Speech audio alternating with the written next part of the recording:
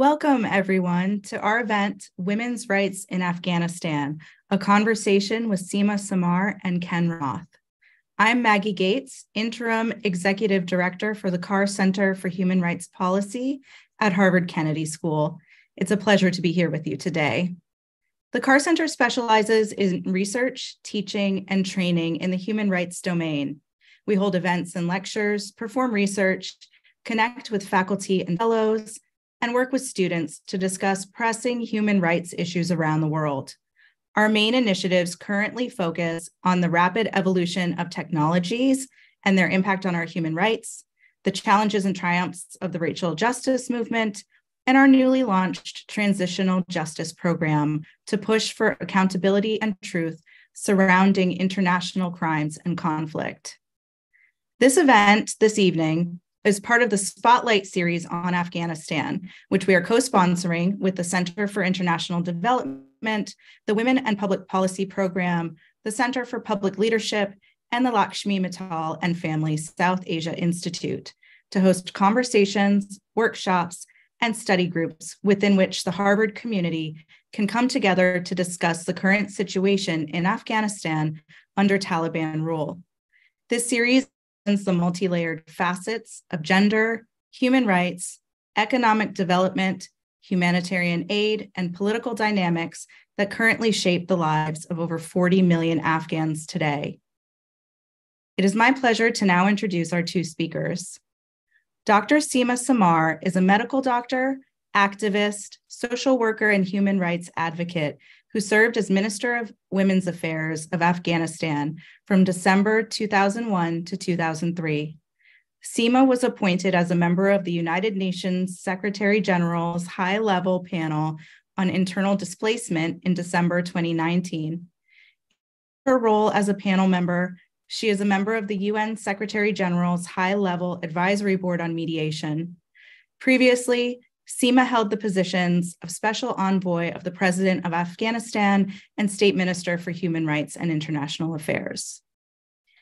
Ken Roth is the Executive Director of Human Rights Watch, one of the world's leading international human rights organizations, which operates in more than 90 countries. Prior to joining Human Rights Watch in 1987, Ken served as a federal prosecutor in New York and for the Iran-Contra investigation in Washington, D.C. He has conducted numerous human rights investigations and missions around the world and has written extensively on a wide range of human rights abuses. Thank you both, Sima and Ken, for joining us today and sharing your thoughts on the women's crisis in Afghanistan. Sima, I pass it to you. Thank you very much, Maggie, for your introduction and also for organizing this program. And thanks, Ken, for joining me in order to do this event together. Human rights, I think, is a basic rights to that every human being are entitled to have, no matter where they live and no matter which color, which language, which religion they practice. And I think when we talk of human rights, usually it goes to the attention goes usually to the conflict countries, but I think the violation of human rights, unfortunately, continues in most of the countries, and sometimes even in the very advanced countries as well. So the human rights situation in Afghanistan is really, really in dire condition or situation, and the majority of the people or all the people of Afghanistan, except the Taliban themselves, are not free from fear and wants. I mean, the people are suffering from poverty. People lost almost all of their rights and freedom of expression, which we achieved in the last 20 years with the intervention of the international community in Afghanistan, or all the other human rights that we achieved in the last 20 years with the support of the international community. We lost it altogether. I keep saying that unfortunately, Afghanistan situation is a collective failure of everyone, including my people and my government, of course, and also the international community. Afghanistan is the only country who is unfortunately is running without any constitution right now. It's also the only country who does not have, who is proud of the leaderships, or proud of the number of suicide attacks, which they killed not only military officials and personnel, but also the civilians in Afghanistan. So again, it's the only country actually, practically, when they put half of their population in open prison, eliminate all of the female in the country from the social life. I think it's not only from the social life, from any activities. Practically, they are imposing the discrimination on half of the population based on their gender, because they're born as female in a country called Afghanistan. And I think they are unfortunately using the religion as a weapon of war and as a weapon to control the people. And actually, women in Afghanistan seems to be, being a woman seems to be a crime in the country, because they don't have any rights. I mean, rights to work is taken from them, right to education, which is a basic rights of any human being, is taken from them. They only allow the female students to go up to 6th grade, and also they put a lot of restriction even for those students and for the teachers who are teaching those young girls. And recently they announced the uniform for the schools, the way they put for the boys and for the girls. For the boys and girls, they said that their dress should be below the knee, and the boys has to have the vest similar to the color of the shalwar kameez. They are not allowed to wear pants or jeans in the school. This is ridiculous. No other country does this to the people. The only thing that the women are allowed still to do is to be in the health sector, although they announce in some of the cities, including Kandahar, when they go to the hospital, from their home to the hospital or to the clinic, the male member of the family has to accompany them. And they also use this very restrict patriarchy kind of order and imposition of their mentality. And they keep saying if the female do not cover their face, then the male member of the family will be punished because of that. And practically, they make the male member of the family their representative within the family. And it all goes under the name of protection and keeping the honor of the family. I think this is very, very new, and no other country, I think, experienced this. And that's why we keep saying that it is practically apartheid based on gender, that no other country have seen it before.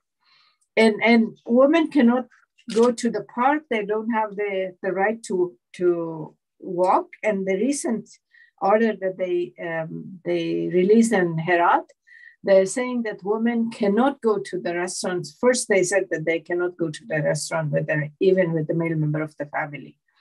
But of course, some families are resisting. And now they said they cannot go to a restaurant where they have greenery or a garden attached to the restaurant. I mean, you name it. They cannot go to the park. They cannot go to a shrine. They cannot really wear the dress they want. Everything is controlled by them.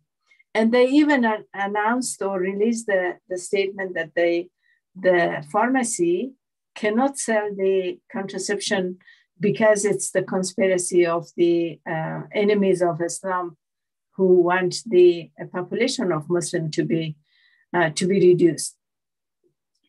I think this is a very clear discrimination against women, and then that discrimination began at home. So they put women in the inferior position than the men in the superior position. So the conflict starts within the family. increasing of the domestic violence, increasing on forced marriages, increasing on child marriage in the country, arbitrary arrest of those girls who protest or do not wear properly what they want, the Taliban wants them to wear. But I have to say, still under this harsh condition, with arbitrary arrest, torture, beating on the street is very, very common, actually. Still, there are young female generation who resist in the country. So I would like to say that in my current discussion on it is not a problem only of women in Afghanistan. It's a problem of every family in Afghanistan and all the people in Afghanistan. But beyond that, I think it's a problem of humanity, because this problem will not stay in Afghanistan. We already see the empowerment of patriarchy in our neighboring countries. So it is a problem of humanity, and we all have responsibility to talk about it, and not only to talk and condemn, to take action against this and against this violation of human rights. Unfortunately, I saw the news, I hope it's not true, that someone in the United Nations office in New York proposing that Taliban should be recognized because to have a dialogue with them. And it is really sad, because all the countries, including the US and NATO countries who were involved in Afghanistan, are trying to normalize the situation. And it is sad, because the foreign minister of Iran is trying also to support their brothers mentally by saying that the Taliban has rightly are concerned about the situation of women education and women's security in Afghanistan. So they are supporting each other and trying to be supportive of each other's idea and mentality. So I think this is a very dangerous approach to overall situation in Afghanistan, and it's not going to stay only in Afghanistan. Unfortunately, it will reach to the other countries. And I stop here and waiting for other comments or questions to answer. Well, thank you very much, Sima, for those opening comments. And thank you for being such a courageous and outspoken defender of the rights of the women in Afghanistan for so many, many years. It's an honor for me to see you again and to serve on this panel with you.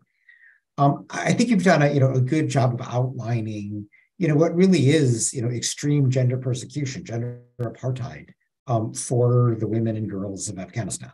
I mean, this is an extraordinary regime that it does not have parallels anyplace else in the world.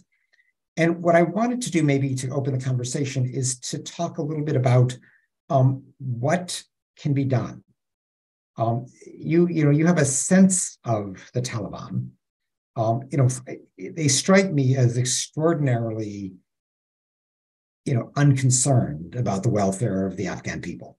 They clearly are ostracized by most of the world. A lot of the aid has been cut off. People are suffering. The economy is plummeting.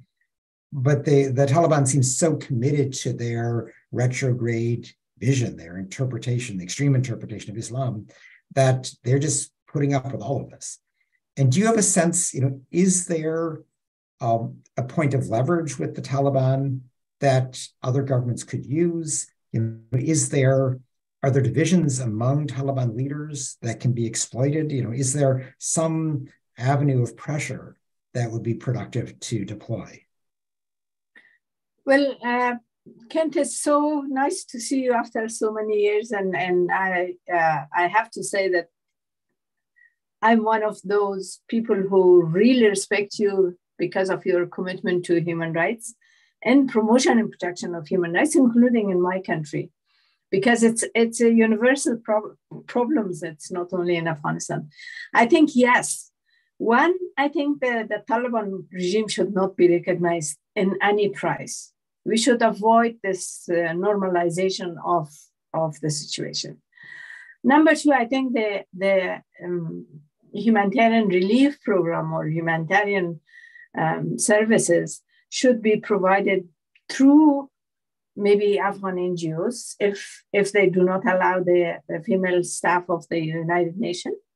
But we should not give up on that. We should pressurize as much as possible in order to convince them to allow the women to work and everywhere, not only at the UN, but UN was the last minute cancellation. So it is really dangerous. The third point, I think, support the civil society, raise the awareness, and call the whole overall issue as a crime against humanity. It's not really only putting Afghan women under open prison, but it is something that the other groups such as Taliban is learning. I mean, no doubt why Al-Shabaab is doing all these same kind of attitude against women. Why Boko Haram is taking hostage all the time the girls from Nigeria, and why the ISIS does in other countries, in Syria, in Iraq, and currently in Afghanistan. So I think that is something that we all can do. That the other point that I really insist, we have to push for accountability and justice. I mean, one of the reasons that the regime in Afghanistan failed, not only the Afghan regime, the international community failed, and generally everybody failed, is because of lack of accountability and justice. And you know that we were fighting for this promotion of accountability and justice, including your work with the Human Rights Watch for so many years. And how can we normalize with the people who are proudly announcing that they have committed more than 1,000 suicide attacks, and how many people were killed, and mostly civilians, because of their suicide attacks? And how can we normalize people who announce that they will have a battalion at the Ministry of Defense to be ready for suicide? I mean, they commit torture, they commit arbitrary arrest, they commit, I mean, you name it, they commit everything. Killing of the people without any fair trial or without any reason. The way they really deal with the woman who does the protest. I mean, I really salute the women who still continue to protest. Even not wearing the burqa is a protest for me. It's a civilian, inobedient kind of approach to the whole issue. And the civil society should be supported. And we should not give up and continue to pressurize and use every possible means to convince them. And not them, but the countries who are supporting them. Right. If I could, I'd like to sort of maybe, you just touched on a number of different areas. So let me try to take them one by one. Let me start with the question of the international humanitarian organizations that have been told no more female staff. Which of course, in a conservative society means you probably are not serving most women, and understandably, the international organizations have been saying, no, we're not going to do that. And so for the time being, I think the position is that most of them have just stopped their operations, saying the only way we can really serve the people in need, including the women and girls, is by having female staff.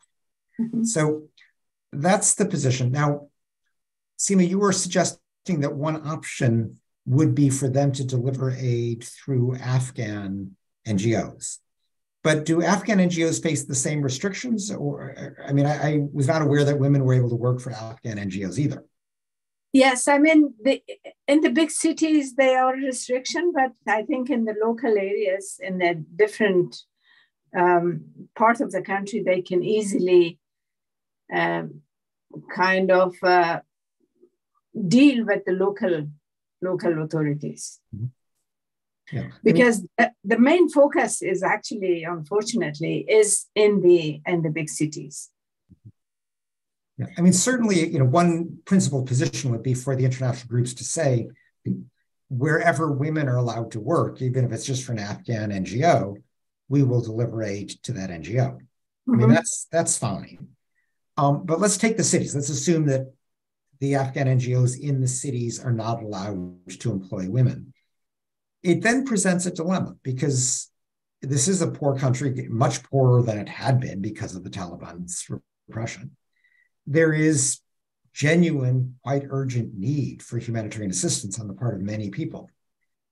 And I think it's a dilemma for the international group. Now, in essence, what they're saying is, if you don't allow us to respect this basic principle of gender equality, we are just not going to provide assistance. But that does mean suffering for ordinary Afghans, to which the Taliban seem pretty much indifferent.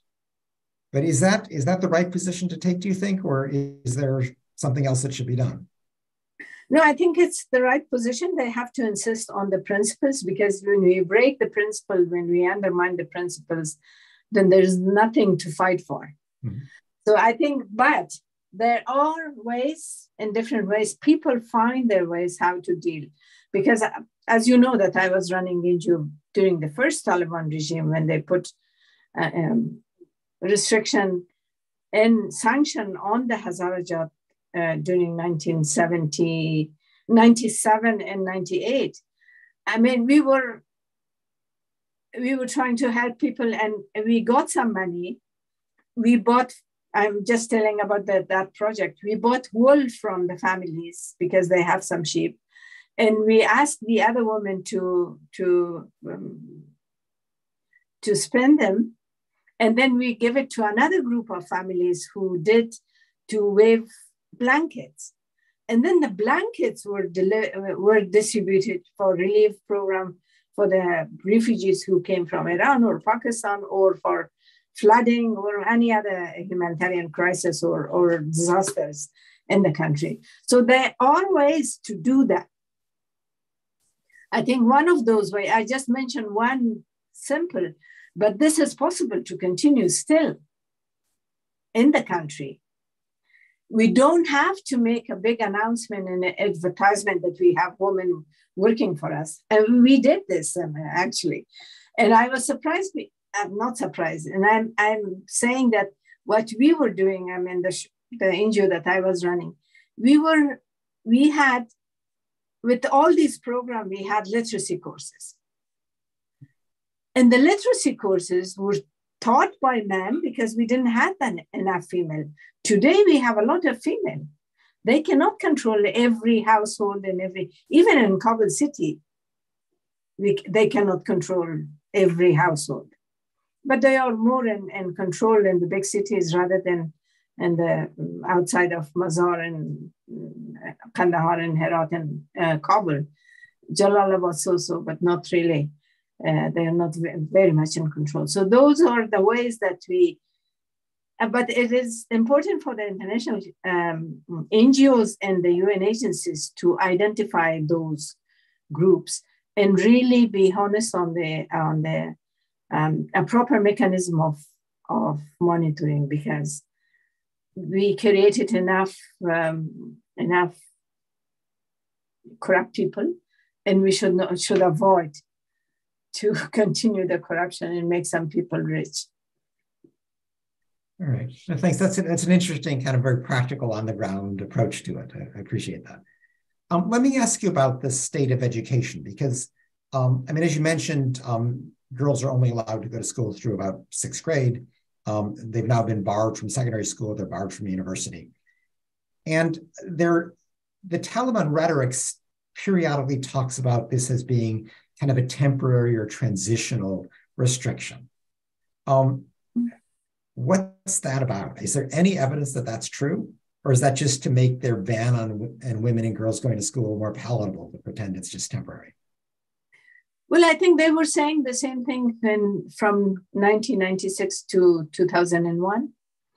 they were saying when we disarm everyone, then the security is ready, the girls would go to school. It's very, very difficult to trust. The reason I'm saying that, that's why we have to use every possible means in order to give possibility for the girls to learn something and to get knowledge.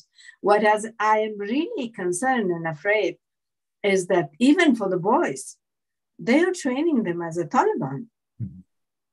So if they have open their official schools, if we do not put pressure on them, they will train the females as a Taliban, because we had the experience when the Human Rights Commission released a report in 2014 or 13 even, with these female madrasas in the north of Afghanistan, because those girls who were going to those madrasas, they were fighting with the family member not to watch television.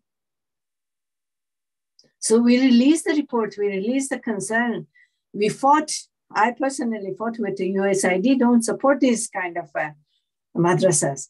But unfortunately, they did. Now, I think there is, compared to 1990s, we have a lot of female who are educated. We can help them and support them to teach the others at home, even if they teach 3, even if they teach 10 or 15. I think the homeschooling is, they cannot stop not to teach your sister or not to teach your cousin.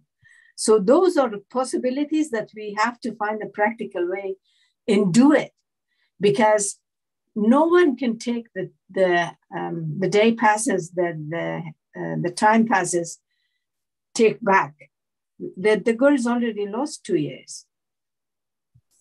And if we wait and hope that this, I mean, the reason I'm saying that the normalization, some people or most people keep saying that they are young Taliban who are better and they're the elderly, more conservative. I think they are all Taliban. They're all were involved on those international crimes and continue to do. So we should not put hope on that. I mean, it might be possible, but we should. I personally think that we should not prefer one criminal to another criminal. No, you make a very good point that it's important to find practical solutions now, even if they're small-scale solutions, because we don't want to lose a generation of girls. Education is something that just dissipates if you don't pursue it. And a year or two gap could mean a gap forever. So it is important to find ways, however, to keep that going.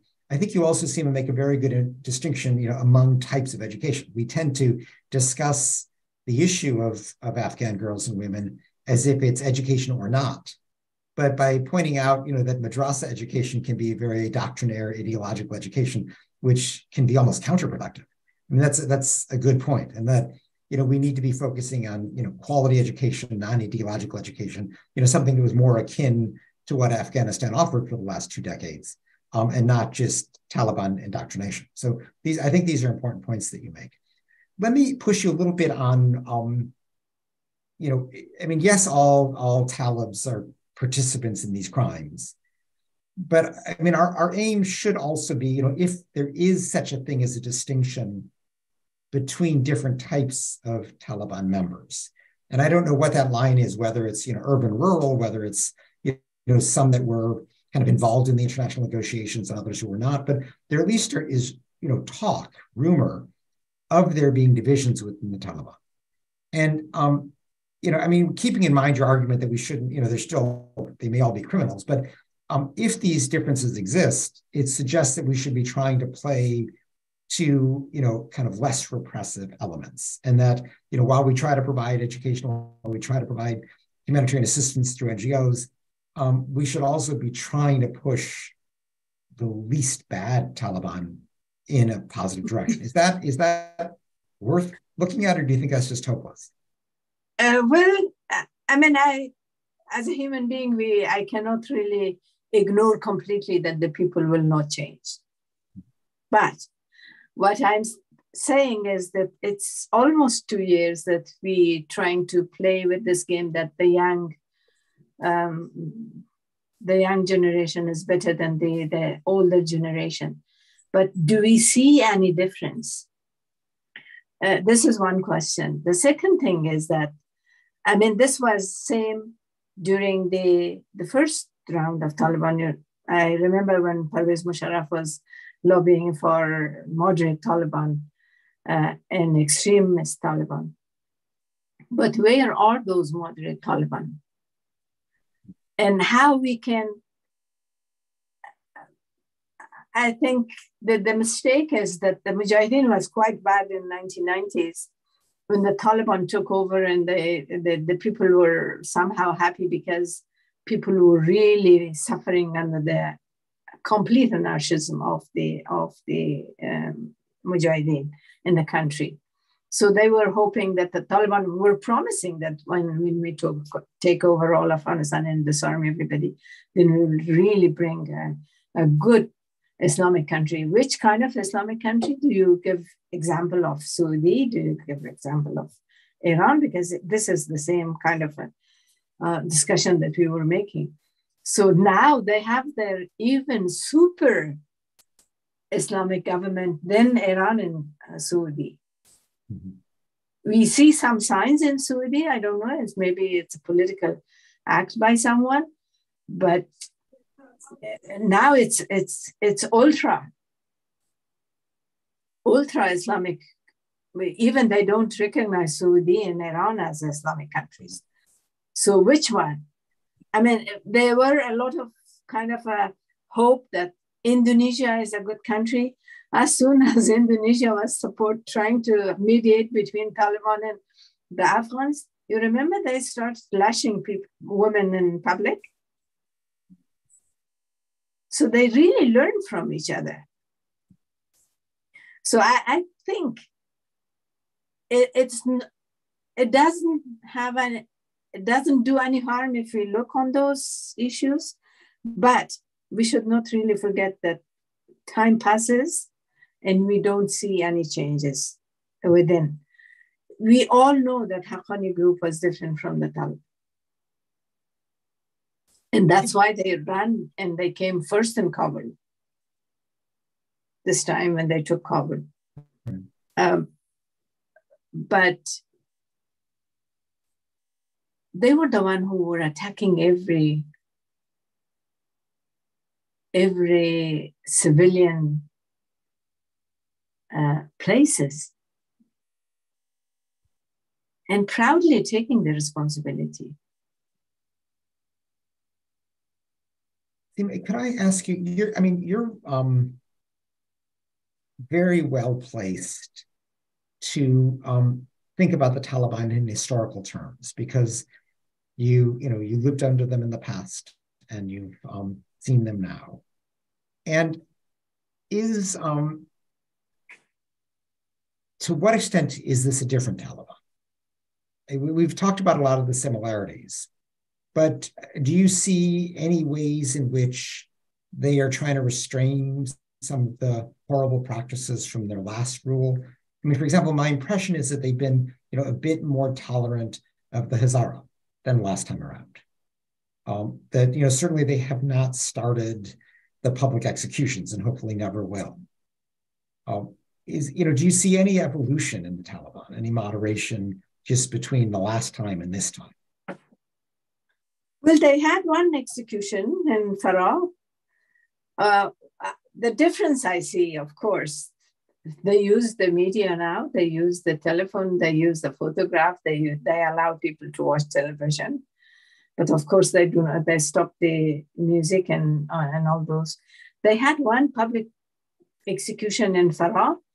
And if you look, you cannot find a single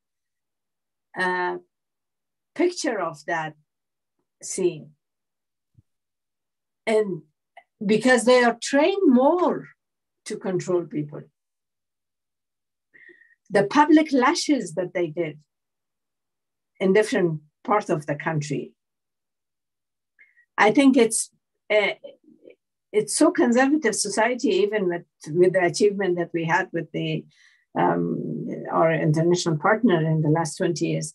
But to lash young men and women in public they cannot live in that community again. They have to leave that area. Somehow it's a stop now. I don't know what's the reason, because of the maybe outcry by the people also. For the Hazaras, I don't know what is the tolerance to them. Yes, they have not executed them, but the suicide attacks against the Hazaras continue still. Last time in 1990s, because of the loss of Taliban, of course, in Mazar, this time they didn't resist. Mm-hmm. So the place they resist in Balkhab was really harsh. They displaced a lot of people. A lot of people were executed. The people are afraid they cannot really share the information with the others, because they find people if they write something on the Facebook and punish and arrest. So they are not, as long as there's no resistance. I mean, with obedient, who have a problem with obedient? They have problem with the one who resists. Right. So they don't have problem with the people who are in the graveyard. And Sima, when you say that there have been suicide attacks on the Hazara community, my impression was that was ISIS. Is that mistaken? That it was like not Taliban, but ISIS that was doing the suicide bombings? Yes, Kent, but it is another generation. It's another mutation of the, let's say, of the same group. It was. But they're rivals now. I mean, Taliban is trying to control ISIS. Well, like, I am afraid. Remember this. I'm really afraid that they use this ISIS and ISK issue as a reason to attract the solidarity of the international community, including Americans, to them, and claiming they are ISIS. Yeah. I mean, who can put a difference between ISIS and Taliban? Yeah. Let me, if I could, I want to come back to your point about accountability. And, I mean, interestingly, Afghanistan there is international criminal court jurisdiction. Mm-hmm. This is one of the reasons why Trump imposed sanctions on Fatou Bensouda, the former ICC prosecutor, because she was willing to investigate U.S. torture in Afghanistan. So, Karim Khan, the new prosecutor, says, okay, we're going to forget about the past. He's going to just look forward-looking at Taliban and ISIS abuses. That's what he's going to focus on. So there is theoretically an investigation. I have no idea how actively he's pursuing it. He certainly is much more engaged in Ukraine than he is in Afghanistan. But if he were to issue charges, there wouldn't be any imminent prospect of arrest. I can't imagine the Taliban surrendering anybody to The Hague. So if it's, that state of affairs, formal charges against certain Taliban leaders, but that's it, would that matter to the Taliban? Well, I think, Kent, I have to say that I am really not agree with the idea of Karim Khan in this case, because we keep saying that let's forget about the past in Afghanistan. And we don't see any improvement on accountability and justice. So how can you, as we have a proverb in Persian, that you put the foundation wrong. Mm-hmm. The foundation in Afghanistan was put and built based on lack of accountability. And how many times you want to collapse, to see the collapse of the system and lack of accountability. Because, okay, I was begging to the Americans, saying that you have this judiciary system and you can deal with the war crimes and crimes against humanity if it's done by your people. You know all about it. When Karzai and President Bush signed that agreement between Afghanistan and the US that Afghanistan cannot introduce any of their people or American citizen to any court or cannot hand over to anyone. They can do their own cases, because it's a shame if we accept international crimes committed by our citizen and there's no pride on it. So now in the case in Afghanistan joined ICC in 2003. And we want to forget about those and coming only for the current. And then the current, Sirajuddin Haqqani is not doing suicide attack. No, I should make clear, Sima, I agree with you that Karim Khan was just being political. I mean, his looking forward, not back, reminded me of the way Obama responded to Bush's torture. We're not going to prosecute the past torture. We just will make sure we don't do it in the future. It was just a political move. Obama didn't want to, spend the political capital to prosecute the Bush torturers. Karim Khan does not want to infuriate the United States by potentially investigating, U.S. torturers in Afghanistan. So his cheap way of doing that was to say, we're going to look forward, not back. So that's not a principled position. That is his reading the tea leaves. He's trying to just avoid pressure.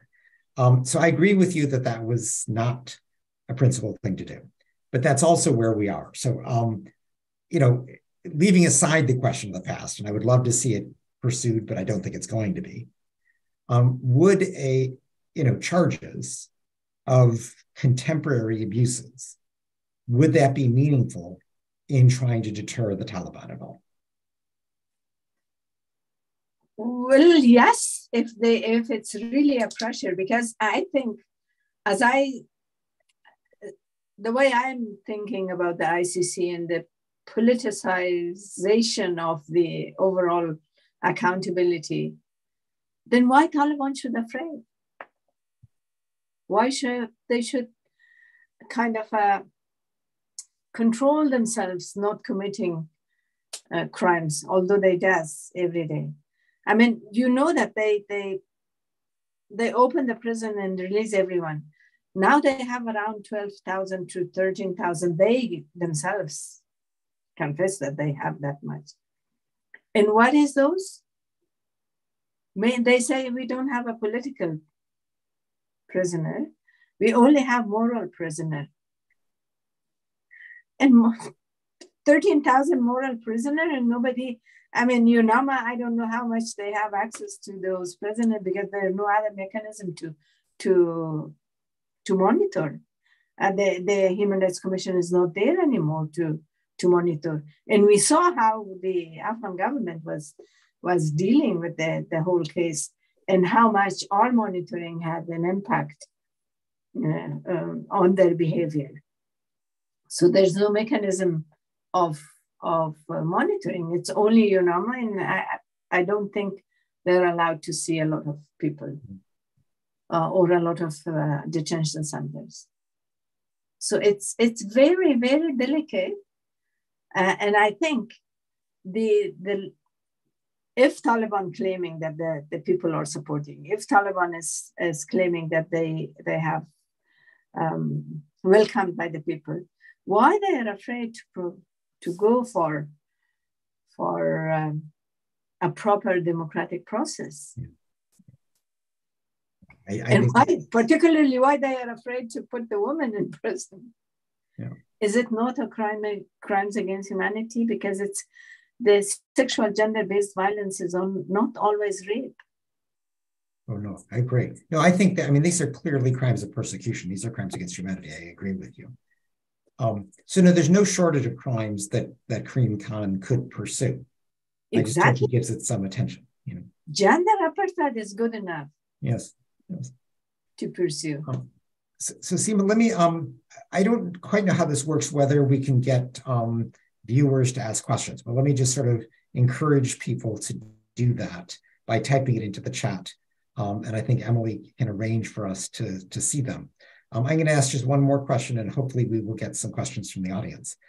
What I wanted to ask you about, shortly after the Taliban took over, really, I think a product of the US Treasury sanctions on the Taliban, there was a so-called liquidity crisis in Afghanistan, where even people who had money in the bank, there were not enough literally physical bills to go around.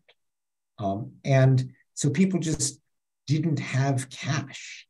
And the nature of the Afghan economy, where so many goods were purchased from Pakistan, the cash was just flowing away. And ordinarily cash was coming in via international assistance to schools and hospitals, but those all were stopped because of the Taliban takeover. So suddenly people literally didn't have physical cash.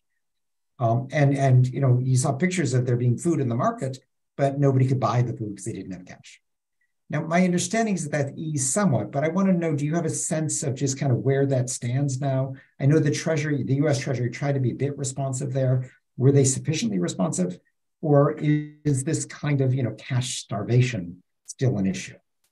Well, I think that what the Taliban does, actually, they really extort money from the people under the name of duty, custom, or tax collection from the people.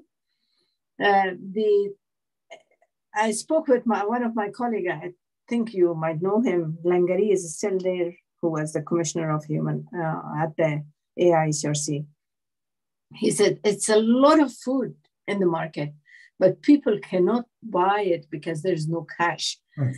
And he himself said, when he goes to buy some meat, they usually put in a black plastic bag because people cannot afford to have meat.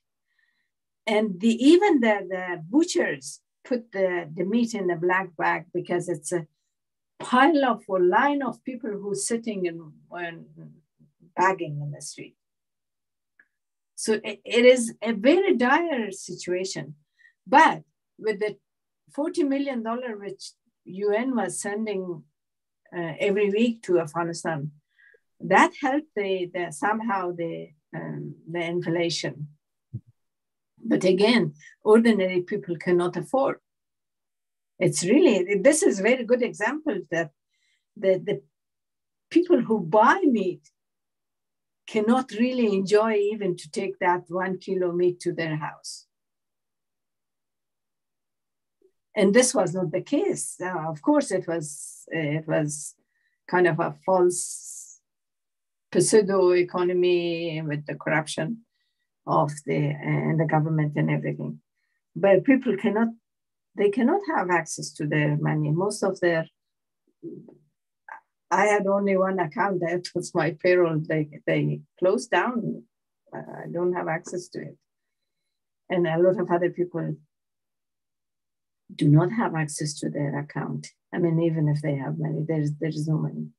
Although they said it's more than, it used to be $200 per week, and now it's more than $200 because I think they are signing some of the mining contract with some of the neighboring countries, and keep saying that Iran and Pakistan really benefit from the business with the Taliban, although Pakistanis are not very happy because of their own Taliban and active in Afghanistan. I wanted to ask you about Pakistan, and Emily or Maggie, if there are any questions, just please let us know.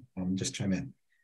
But obviously, if there is any country that is influenced with the Taliban, it is Pakistan.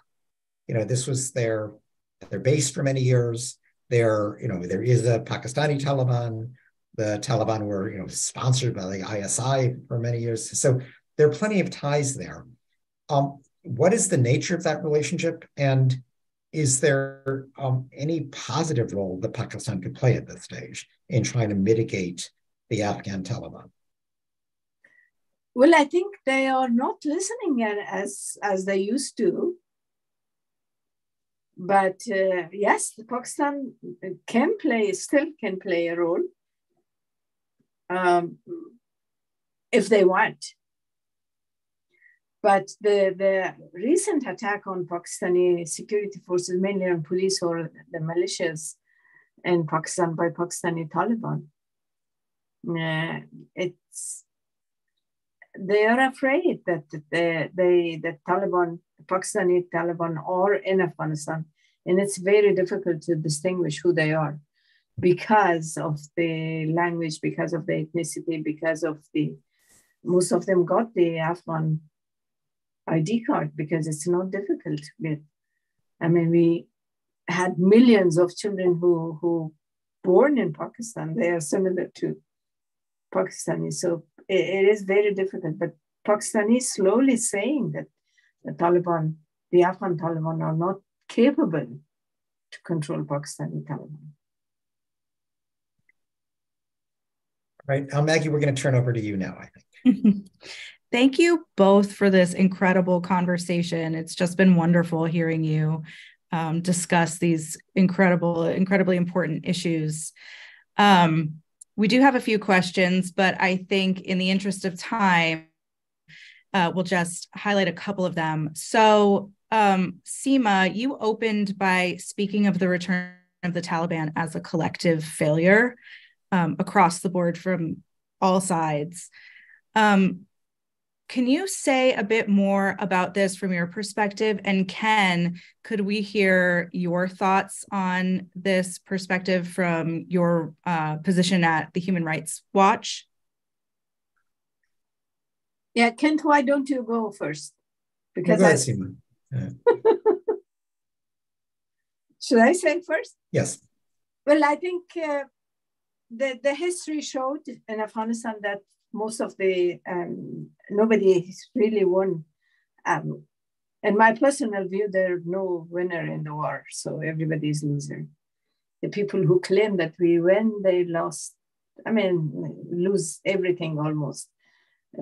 If we look at the newest conflict, Ukraine, nobody is winner. I mean, both sides is losing clearly. In Afghanistan, it's same. I think the international community, Americans, and the NATO came to Afghanistan and claimed that they are promoting human rights. They're promoting, particularly, they're supporting women's rights in Afghanistan. And then we saw at the end when it was Zalmay Khalilzad was given the responsibility to talk with Taliban, we saw it was Zalmay's wife who was writing articles that the Americans are not responsible for women's rights in Afghanistan. It should be the people of Afghanistan. Yes, it is the people of Afghanistan. But I think promotion and protection of human rights is moral responsibility of everyone. So now with the presence of NATO, at one point we had 49 countries soldiers in Afghanistan for 20 years. And why the same group that was removed by the same power, why they give back the country to them after 20 years? So it is a failure.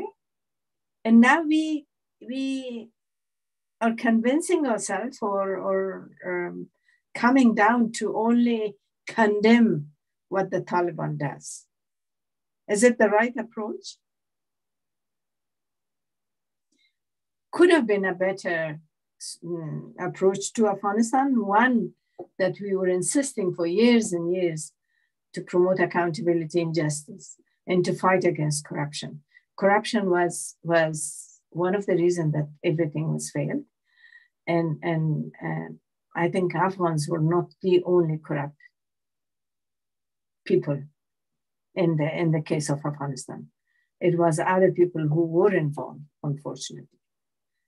And did they took any action against the corrupt people? Those corrupt people brought their money to the US, to European countries. Who is prosecuted because of the corruption? They came with their wealth. Sorry, that was... No, I agree with Sima. I think it's a very complex issue, and I'm not sure I'm expert enough to really give a good analysis. But clearly the NATO presence, which was really a U.S. military presence, just utterly deceived itself.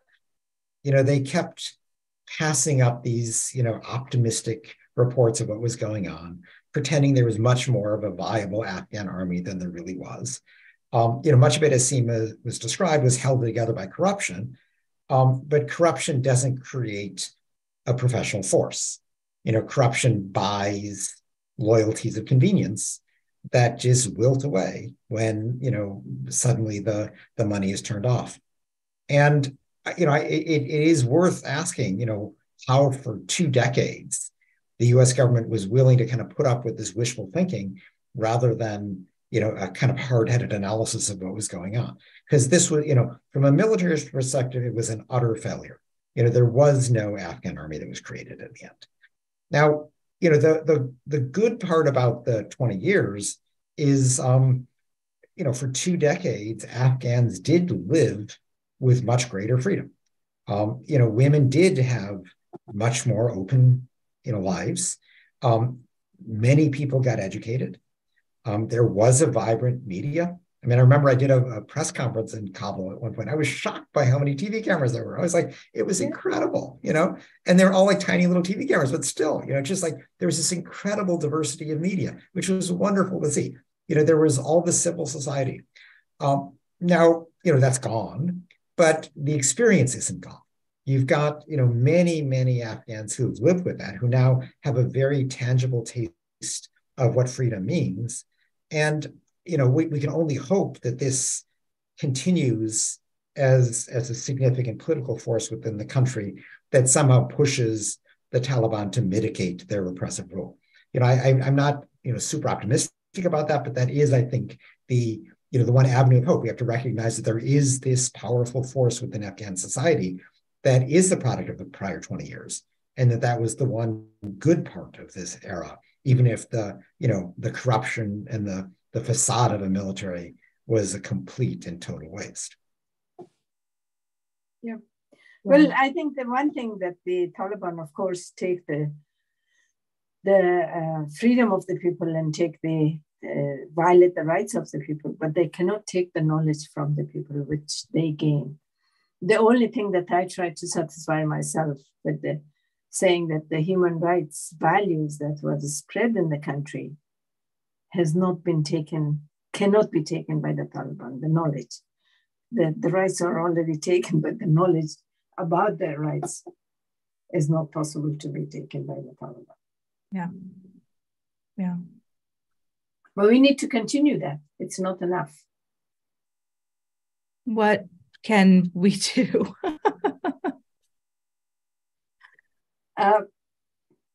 One, I think, please continue to have programs on this issue, because people are forgetting. And your students, the students in the Harvard, or most of the students who are younger than 9/11, they don't remember what was happened, and that was not happened by the Afghans. That was happened by the people who've been in Afghanistan, or who've been trained in Afghanistan, or who had a somehow connection with the people who were living in Afghanistan. The second point is that we need to raise this issue by saying that the human rights is not a Western value, it's a human value, and it has to be everywhere. And we, as a human being, we need to, in order to protect our own dignity, we need to fight for promotion and protection of human rights in the other part of the world. Third, I think, is that we cannot have a prosperous, developed, sustainable peace without respect for human rights and clear cut. And that cannot happen with one gender. Clearly, we cannot fly. I mean, even the drone cannot fly with one wing. It requires even the drone, which is with not the human. I mean, human is not sitting in the drones, but it requires 2 wings. That's why we're saying that the 2 main gender, I'm not trying to ignore the others, but the 2 main gender is the 2 wing of every bird, or if human being wants to fly, to be prosperous. Thank you. Thank you both. Thank you so much, Sima. Thank you so much, Ken, for this conversation. And thank you, everybody online who's tuned in. We'll see you again soon. Thank you so much. Thank you, Ken. Good to see you. Thank you, Sima.